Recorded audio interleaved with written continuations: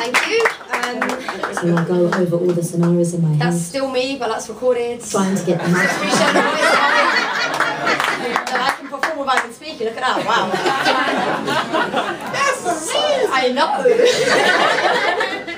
Right, the last piece, if you guys will bear with me one more time, is called Spotlight. It's a cappella, and here it goes. Wow. I'm in the spotlight. What a wonderful thing. Everyone is looking at me. I'm in the spotlight, everyone can see you, but you can't see a thing.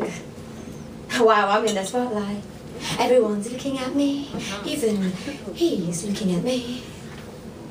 But then it dawns on me that everyone's looking at me. I mean, can this spotlight show you everything? Did it just illuminate my face and show you clearly my race? Does it show you my haze to get off this stage? I mean, can this spotlight lighten up my insecurities? Can it show you I'm really trying to please? Can it give you a glimpse into my soul? Calm down, moon. It's only a spotlight. But then it brightens, and I become more frightened, not about forgetting my rhymes or forgetting my lines, because that'll be all just fine, but at what you can see through me. Can you see my deep hidden secrets in the child within? Does the confidence disappear and the anxiousness win? Can you see that crying child screaming, no, don't hit me? Can you see my bags packed and my world falling upon me? Can you see the doubt in my eyes and the fear in my words?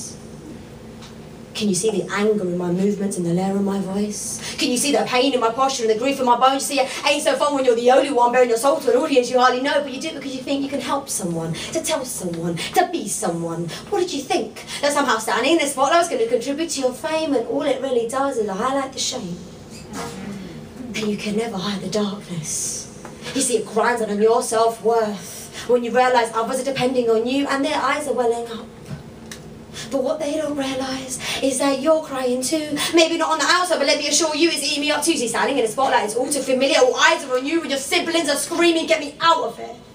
And it just ain't fair that she's just as lost as me. Yet she looks up to me, but tearful woe, she thanks me for standing in the spotlight and shielding her from the one-man stage. I hesitate.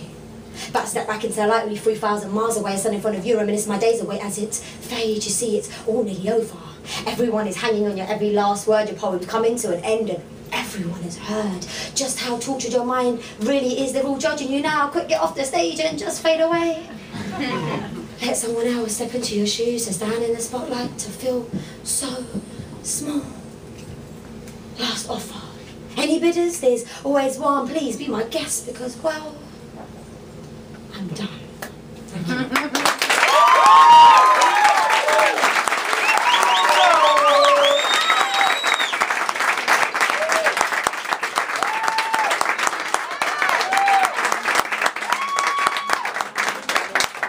So that's at Full Moon Poetry. At Full Moon Poetry, as you expect it to be spelled. And the one that's me is the one that's got a face like me. So follow me, say hello, and just quickly.